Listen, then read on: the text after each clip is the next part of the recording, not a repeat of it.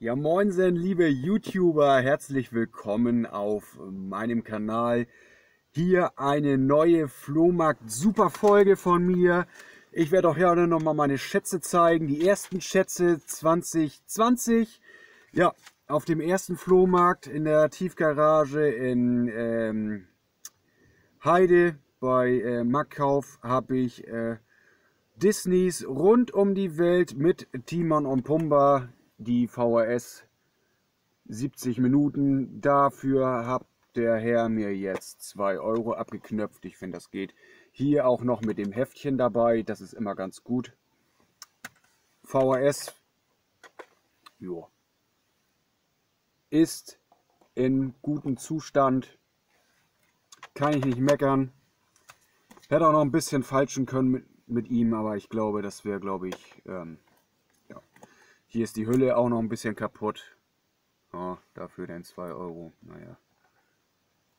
Was soll's? Denn auf dem zweiten Flohmarkt eine CD mitgenommen. Let's Party von 86 bis 96. Keine Ahnung, was da drauf ist, aber wird bestimmt gute Mucke drauf sein.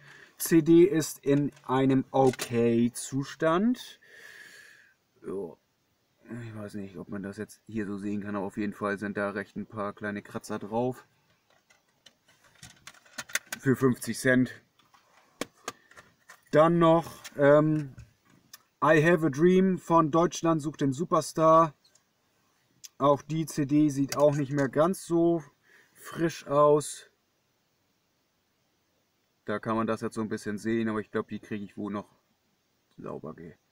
sauber gerubbelt, sag ich jetzt mal so, ne? Und genau.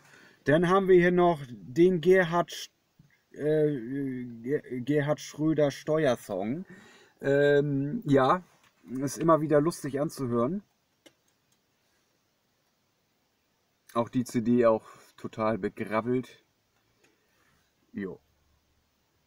Genau. Viel mehr ist es leider nicht geworden. Ja. Genau. Dann bedanke ich mich fürs Einschalten. Und jetzt werden auch mal wieder öfters ein paar Flohmarkt-Vlogs kommen. Ja, neues Jahr ist angebrochen. Mal gucken, was man noch so alles finden kann auf dem Flohmarkt. Ja. 10:30 Uhr, ja, das ist ein guter Schnitt. Ja, dann macht's mal gut, Leute, ne? Ich wünsche euch dann noch einen schönen Sonntag, ne? Und haut rein.